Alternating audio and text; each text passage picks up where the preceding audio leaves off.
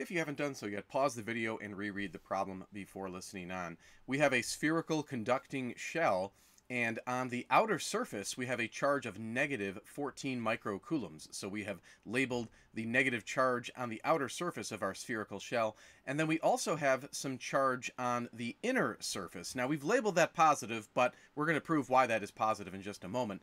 And in fact, our first task is to find that inner charge on the shell. So we've called that Q in, and our goal right now is to find that. Now, that won't be too bad because the question tells us, very importantly here, that the net charge on the entire shell is negative 10 microcoulombs. So for the net charge, we could say Q net, and that would represent the entire charge on both the inner and outer surface of the shell. So that's going to equal the Q out plus the Q in. So that's simply a statement that the net charge on the sphere has to equal the total charge on the outer and inner surfaces. And so we know the net charge. They told us that that was negative 10 microcoulombs, so we could fill that in.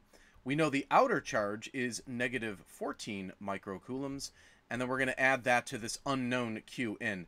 Now you can see how easy it is to solve for the Q in, or the charge on the inner surface of the conducting shell, because if we just add 14 to both sides, we can see that 4 microcoulombs is going to be the charge on the inner surface of this conducting shell. So that is the correct answer for part A. Q in is 4 microcoulombs.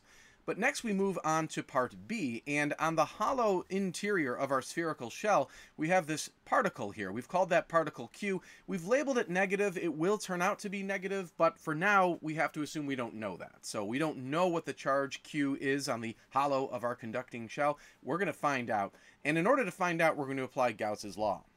And when you apply Gauss's law, what you have to do is select a Gaussian surface. Now, in this case, we have a spherical conducting shell, so it's going to make logical sense to use a spherical Gaussian surface. They sometimes call it a Gaussian sphere or even a G-sphere.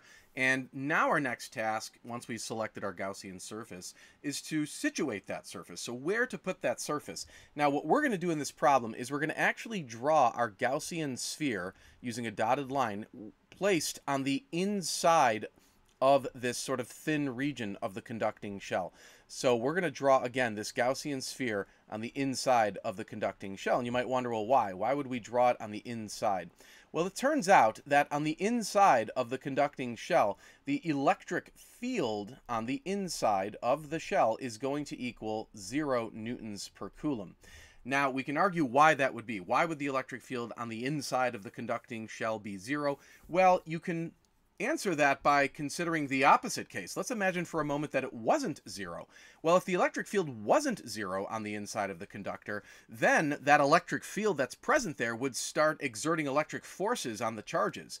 So all of the conducting electrons inside the spherical shell would start experiencing an electric force, and they'd start flowing. We would actually get this sort of perpetual current flowing through the conducting shell as the result of that electric field. But of course, there is no such perpetual current pushing charges along on the inside of the spherical conducting shell. And since there is no perpetual current, there cannot be an electric field on the inside. So that's the argument that sort of proves, if you will, that the electric field on the inside is 0. Now, how does that help us? Well, let's take a look at the mathematical statement of Gauss's law. And voila, here it is. It looks a little intimidating at first, but in this case, it's fairly easy to apply because, again, the electric field inside our Gaussian surface is 0. So this integral on the left side of the equation would become 0 because the electric field right there is indeed 0. So this means that the Q enclosed, which is the total charge enclosed within our Gaussian sphere, has to equal 0. Well, look carefully at the picture and ask yourself, well, what charges are enclosed within the Gaussian sphere?